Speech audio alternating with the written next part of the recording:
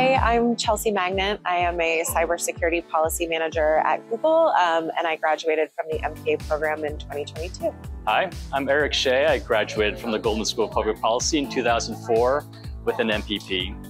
I'm currently the Deputy Assistant Secretary for Energy Storage at the U.S. Department of Energy. My name is Nicole Barton. I'm a Senior Program Manager at Amazon in Last Mile, so I focus on getting packages delivered to customers in an effective manner.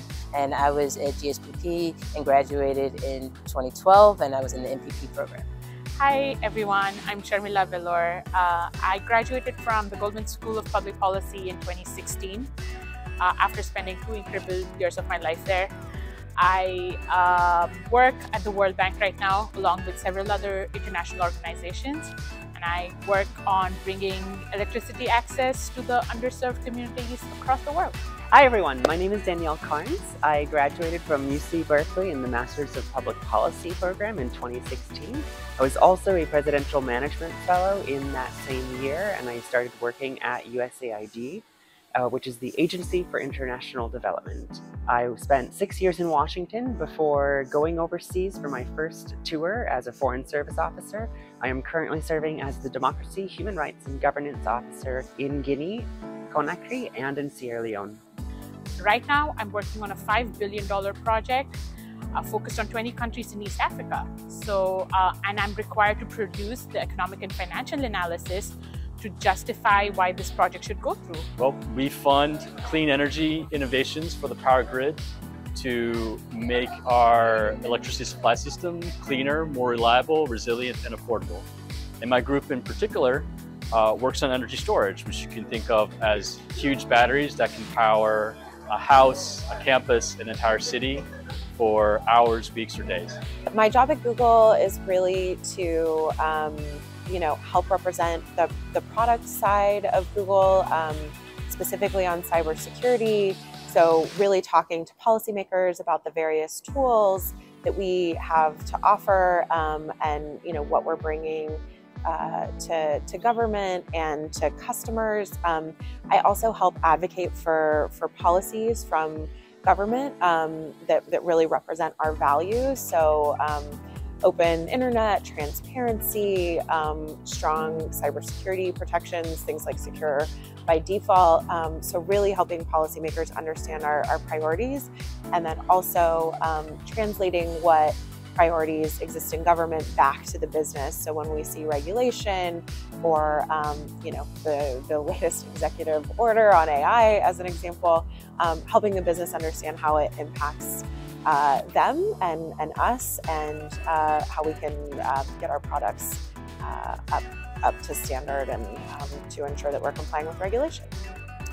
So I support our logistics program with our delivery service partners, and that means that I specifically look at how packages are delivered from the last Amazon facility to the customer's front door, and a lot of the work that I do focuses on communications, process improvements, and overall just kind of program management skills.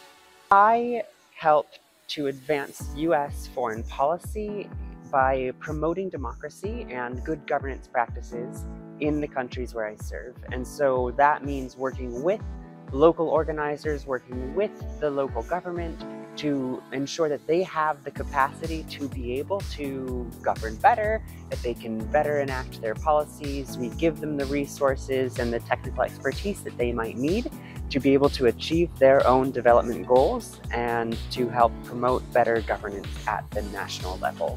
The thing I enjoy the most about my job is just like this sense of giving back to so many people. Google touches billions of people across the world, and I feel really privileged to have a role in helping protect them in their online activity.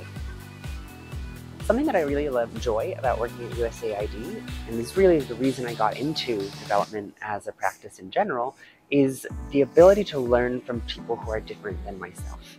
I very much appreciate going to someplace new where people might speak a different language, have entirely different cultural backgrounds, and then being able to learn from them, being able to communicate with them, and very much feeling myself be challenged to grow and adapt in that new environment with those new friends. Enjoy the scale of impact. The ability to be able to be successful in our deliveries means that customers get things that they want or need in a timely manner. The ability to go to bed every night thinking that I have done something helpful to someone somewhere is the best part about my job. So in terms of my Goldman School education, I've used a lot of different aspects of it. I think probably some of the most important have been the soft skills, or as someone said, the emotional intelligence side of the program. So whether that's presenting, whether that is facilitating, or being able to convene actors together. A lot of those skills that I worked on at Goldman have been absolutely crucial in the work that I do at USAID. I also have used some policy analysis and some of my analytical tools from time to time, particularly when conversing with an audience that is more technical. It's excellent to be able to understand the language, to be able to work with them, and to ensure that they have an actor who is informed that they can engage with. Yeah, I think the Eightfold Path, which is something that I think GSPP students, it's a common thread for all of us, right, that have been through the program. And I think the ability to have a framework by which you think and analyze is really important. And I think what I've been able to do is kind of add different frameworks to that. And I think that it's really helpful to kind of be rooted in a thought process. For me, the part about my Goldman School experience that's most valuable, which I hold with me even to this day, is the ability to work collaboratively and recognize that there are people who know topics better than you, and you bring a level of expertise to the table to recognize that you should continue to be good at what you are, but work with people who are incredibly good at what they are, so that you learn from them and also produce something that's really good collaboratively. The thoughts I would give to prospective students on how GSPP has helped me in my career is that GSPP gave me some tools that I didn't have before in terms of how to talk about policy and technology. My background, I spent almost 10 years in the intelligence community within the US government, and had a very specific look at foreign policy and all of the issues that go along with that. But GSPP was great in allowing me to kind of look at some of the foundational aspects of policy writ large, and then also apply lots of other tidbits and learnings from other schools. I took a lot of classes from the information school, from the business school, and it really gave me like a well-rounded perspective on technology and technology policy. For someone who's thinking about going to graduate school to study public policy, I came to it because an economist, PhD economist that I asked for a reference for a PhD economics program, told me that he felt like policy was more hands-on and was better suited based on my interests and his understanding of what I wanted to do. I think public policy grad school is a great choice for anyone who wants to have an impact on the larger society. That could be that you're interested in, policy and setting policy. It could be that you're interested in kind of lowercase p policy. So looking at policies at a specific institution or a company and trying to make them more effective.